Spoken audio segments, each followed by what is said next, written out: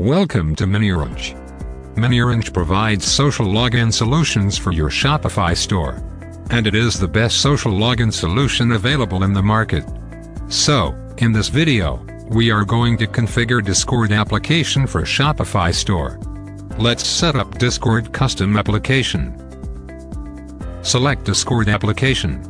We will follow the steps in this video. Go to Discord developer link to create your custom application. Log into your Discord developer account. On Discord developer portal, click on New Application button. Enter the name of your application. Click on Create button. Click on OAuth 2 tab from left-hand side menu. Copy the redirect URL from the instructions page and paste it in redirect URL field on Discord developer portal. Click on Add Redirect. Paste the redirect URL. Click on Save button. Copy the client ID from the client information section. Paste client ID.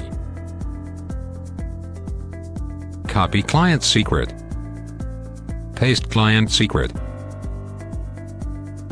Enter required scope. Click on Save button. Let's check if the test configuration is successful. Click on Test Configuration button.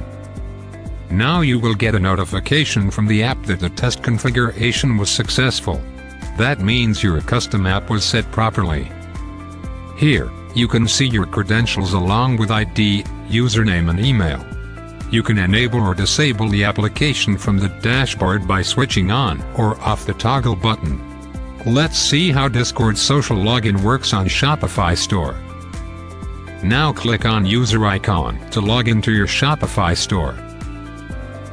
Now you can see that Discord Social Login button is activated on your Shopify Store.